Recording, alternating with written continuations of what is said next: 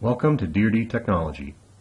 As an ANSYS channel partner, we provide simulation capabilities in the areas of fluid dynamics, structural mechanics, electromagnetics, and systems and multiphysics. D seldom supports ANSYS software in the central United States.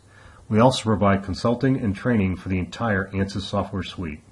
Our mission is to help clients maximize their utilization of ANSYS software to the highest degree possible. This is a radio housing that's subjected to drop test, and one of the design intents here is to double the number of pins with holes here.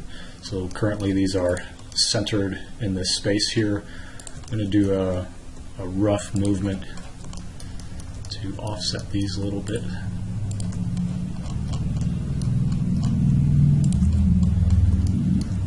So I can just use the move tool, move them down here.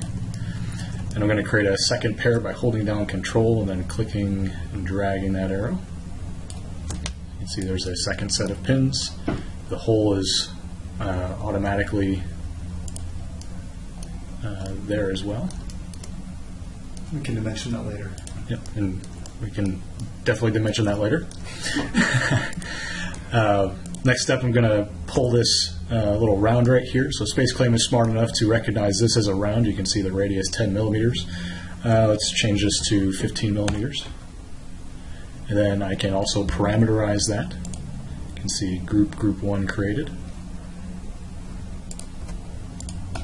So in our groups section, I'm going to name this fillet. And then I'm going to bring this into mechanical.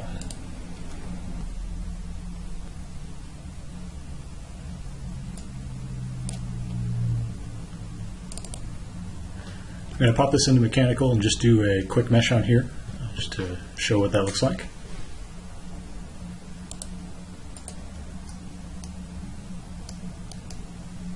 So there's my 15 millimeter fillet there. I'm going to jump back into SpaceClaim, change that fillet to 5 millimeters, come back into mechanical, update geometry, and then remesh the model again. So you can see the fillet changed from 15 to 5. See, Smart Update only updates this one part that actually changed, and now we have our new mesh.